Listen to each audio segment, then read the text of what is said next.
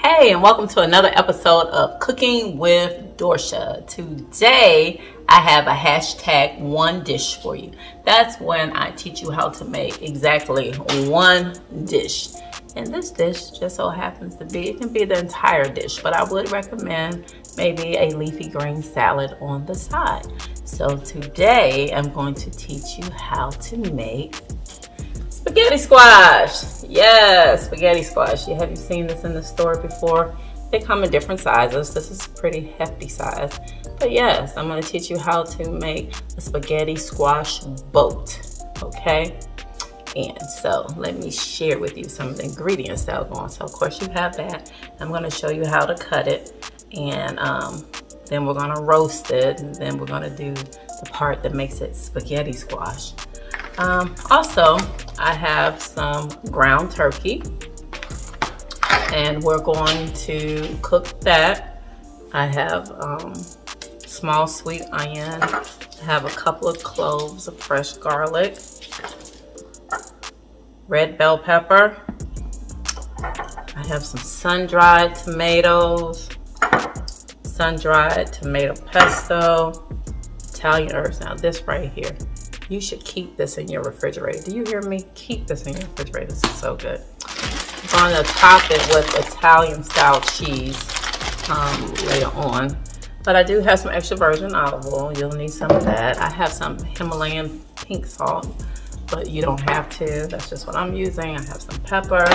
But the other thing that you may need to get and keep this, garlic parmesan. Oh my God, it is so delicious. Okay, so we have all of that, and we're gonna create something beautiful together. Because on YouTube, sharing is caring. And if you like this video, I need you to share this video. Like it, comment, share, okay? But first, if you have not subscribed to the channel, subscribe. Turn on the little notification bell so that you'll know when new content is uploaded. And let's get to it. Spaghetti squash. Yeah! Okay, so here's our spaghetti squash. I rinsed it off. I dried it. I just do that because it's going to be cooking on both sides and you don't want any of the residual dirt from wherever it was to contaminate your food. So this knife that I have, it is very sharp. It is German steel. So it will cut through this, and I would say to you to invest in good set of knives, because if not, then you would actually have to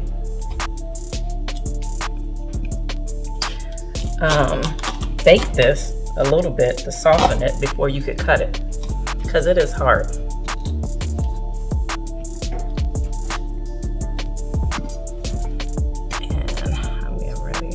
Make sure that this is even, because we want our boats to be proportionate. And I'm not even taking it all the way down yet. I'm just getting it, so I'm trying to make sure that this is even. Do you see that? I want to make sure that it's even. I hope I didn't take you all the way out of the camera.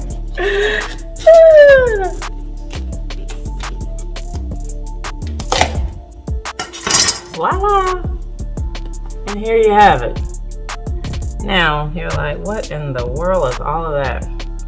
These are the seeds. And if you're in a garden community, you might want to set these wonderful seeds aside and dry them so you can plant them. So I take a spoon. This is a pretty big spoon. And I scrape the insides. Look at this. You see this? We don't need it. We don't want it, and we don't need it. Make sure all the seeds are out. And you can also see some of the stringiness that's going on inside of this. Once again, take the spoon, bear down. And very simple, really. Boom.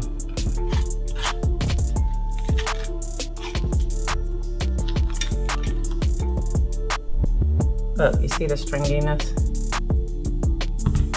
Yeah, so it's gonna be even more once we finish. So, I have the seeds. Now, preparing these to roast. Get a cookie sheet. I ran out of parchment paper, but I would normally put parchment paper on there, but you don't have to. You can already see that you don't have to because I'm not going to. And I have both of them. I'm going to take some extra virgin olive oil. Put some in here. I'm going to put some in here. It's basically like a teaspoon. And I'm going to take my brush and brush that on through. You see that?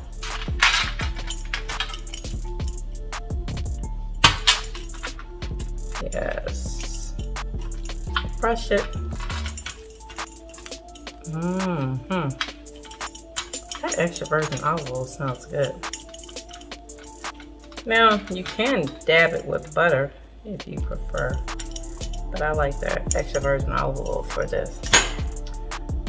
Take some pepper and lightly coat it with black pepper. I'm gonna take my Himalayan pink salt.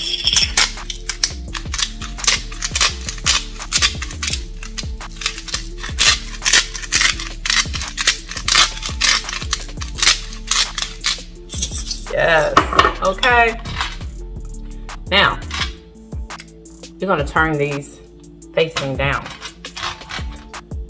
Facing down. Then I'm gonna take a little paring knife and I'm going to stab it. Little holes.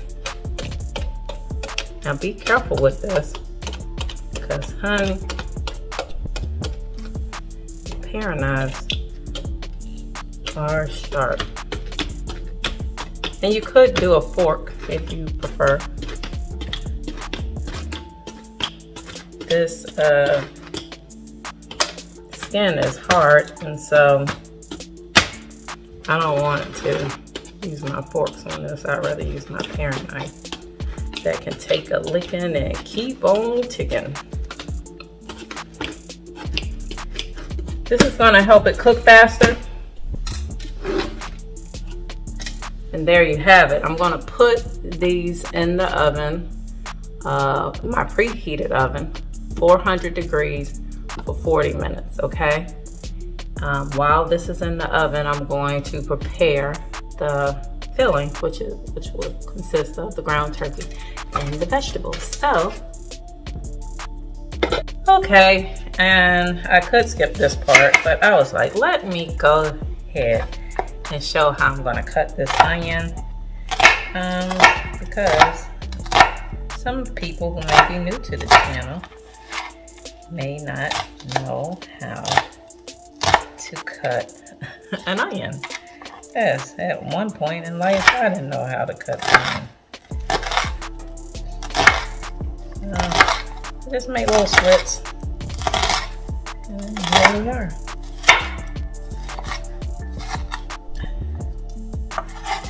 And there we have it, okay? And I'm gonna put them into ramekins to just make it easier when I get over to that side of the stove and I start cooking. Once again. And there's little lines on the onion. To me, it's almost like they were put there because they knew that they were gonna get cut. You know what I'm saying? Turn it around to the other side. If you have a large knife, this makes it easier because it cuts right through.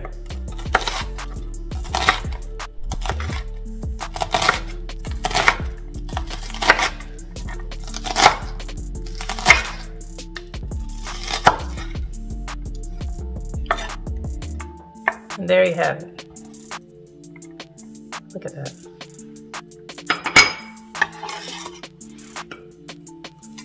some of it has spilled, but I'm not gonna spend time and delay for that. But what I do wanna do is clear this off so I can also show you how to do the garlic. Well, how I do the garlic. You can do the garlic however you want to.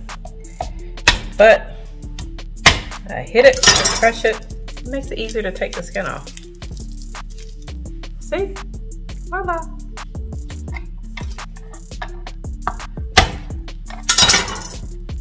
It's even better when it's a large piece of garlic. When it's smaller and you're trying to do this, so it's like, oh, you can squash the whole thing. Once again, and I did that one really good. Once again, having a large knife like this makes it so simple and easy. And I have a little resistant piece of skin. There you go. You see? Now, you can do the same thing as far as the slicing.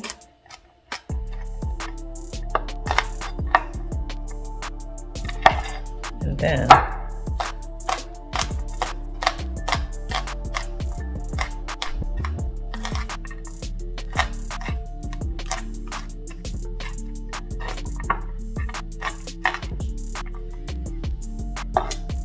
I'm going to slice it in this way.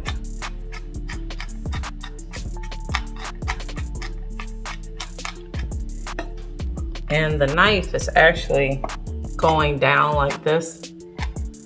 And then you can create a cadence and a sort of a rhythm.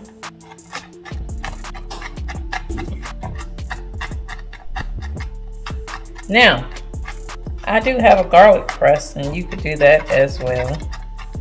But just for this little bit of garlic, it is not even worth it for me. So, but it might be worth it to you. You can also get some minced garlic. See this? You can get some minced garlic from the grocery store, and that can serve as well. I just think the fresh garlic, it has a robust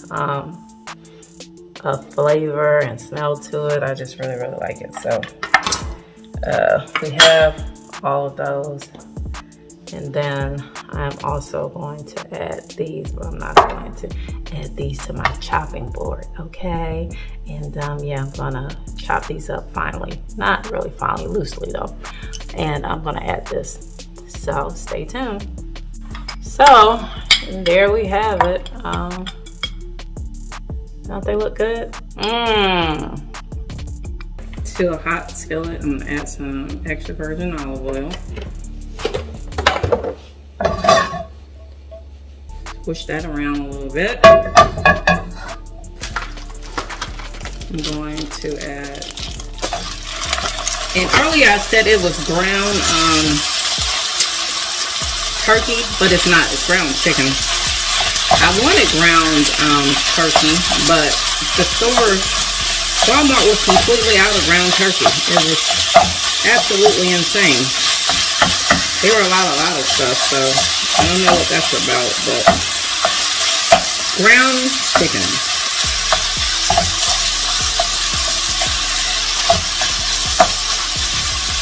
So we're going to brown this, and then we're going to begin to season it. Now I do want to show you something, that this ends up having water because it's poultry, unlike beef that would have animal fat. If we were making like a marinara type of sauce, then I wouldn't be so concerned with it, but because that's not the vibe of what we're doing with our spaghetti squash, we're going to need to drain this, okay?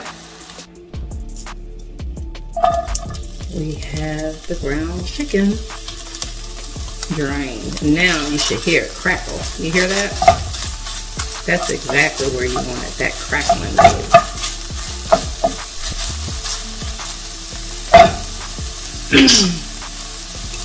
Add some black pepper.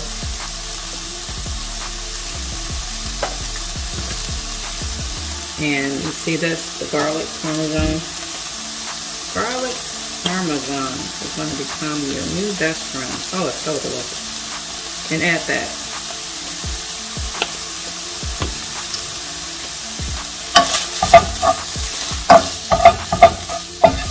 stir that a little bit.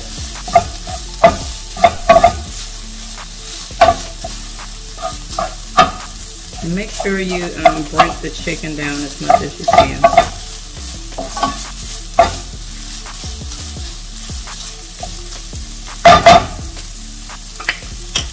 Okay, now on to our vegetables. In the same skillet that I did the chicken, I'm going to add a little more olive oil, extra virgin olive oil. Move around a little bit. Now my heat is on medium high, and I'm going to start with my garlic. Make sure you get all of it, put all of it in there. Okay. Move it around the pan.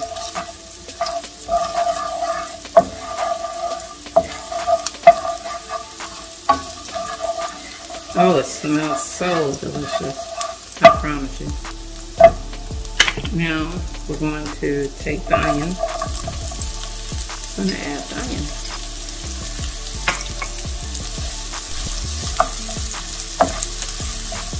There's not a whole lot of dishes that, you know, I don't use garlic and onion,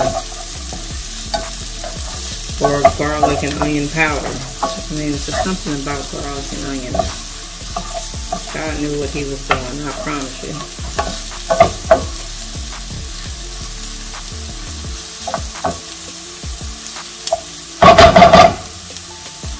Let that cook down for a little bit.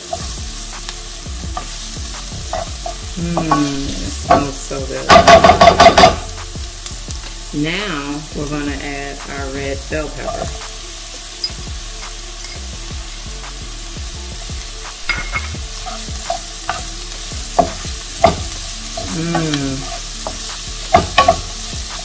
Absolutely amazing. Now, you can do substitutions, right?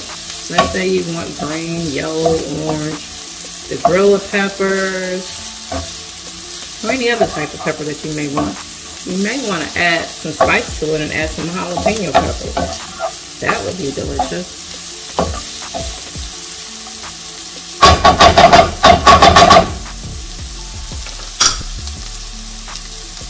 I'm going to add some pepper.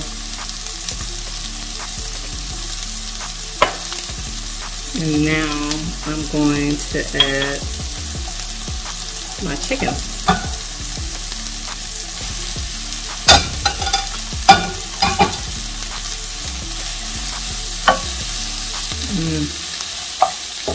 Smells so good.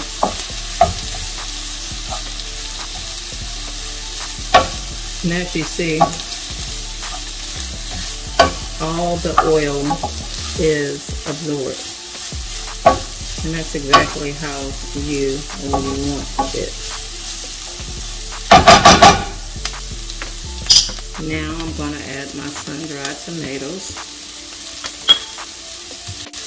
I'm going to add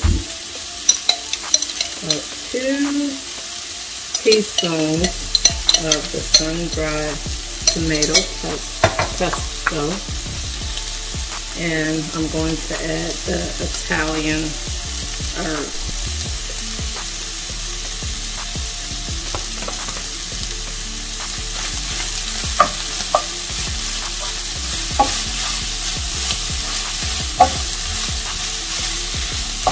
And just make sure that is dispersed all the way through. And it smells absolutely delicious.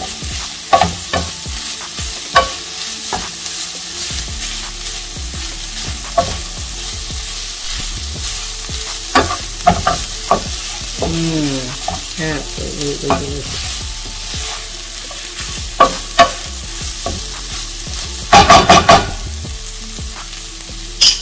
I'm going to add a little bit more of our garlic parmesan.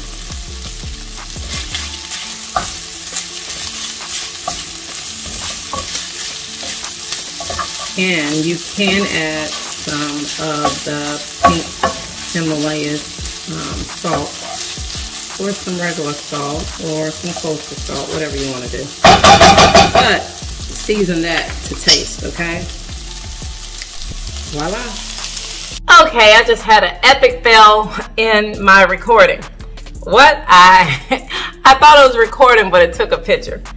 I took the empty squash, I took a fork, and I just went around the sides, and I kept going almost down to the skin. I took as much as I could throughout, and then I tossed it a little bit while it remains in here. And then I started adding my meat. A little bit on this side, a little bit on this side, and then I just mixed it in together. What I did say you could do that could make this easier for you is once you scrape the sides and get the spaghetti squash, you can dump it into a bowl, all of it into a bowl, mix all of your meat, and then just put them back in there. But this is how I do it because I didn't feel like messing up another dish when I can just work it in there with my hands. So this is what it looks like. And each person will get a half.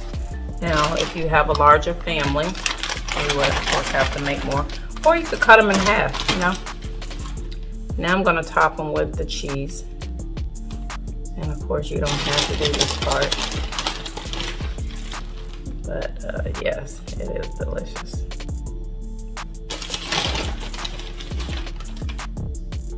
Yes. And I'm gonna put it back into the oven until the cheese melts, and then I will show you what the final product looks like. But there you have it. Okay, so the moment of truth, our spaghetti squash bowls. Bam! Look at them. Absolutely delicious, and they smell out of this world. Like this whole house is permeating with this. Okay, now I'm so sorry that I had a recording faux pas and you weren't able to see how I scraped the sides. And I want to also add, it's not just the sides but also the bottom as well. But it's like once I start with the sides, like you have the whole bowl, and then I'm going on one side like this all the way down to the bottom, and then the next one all the way down to the bottom. So I don't want you to think that you're not supposed to get the bottom. You're supposed to get all of the spaghetti squash. And then, like I said, you can dump it all into a bowl and mix all your meat in there and then just put them back in there, or you can just do what I did, you know. Anyway, look at it. This is going to be awesome. And you can do substitutes. You don't have to do the ground chicken. You could do Italian sausage. You could do ground beef or ground chuck, preferably. You could do chorizo sausage. You could do whatever you want to do, right? Or you cannot put any meat in it at all and just do a vegetable medley, but season it the same way that I season the chicken. And voila, there you have it. You don't have to add the cheese on top, and if you're in the vegan stuff, you can just put your vegan cheese on top. What? So there you have it. And you could do like a spinach or a little kale salad on the side to get your roughage. And so there you have it. Spaghetti squash bowls. Hashtag one dish. Hashtag cooking with Dorsha. And until next time. And don't forget, sharing is caring. Give this video a thumbs up, share, subscribe, like, and let it do what it do.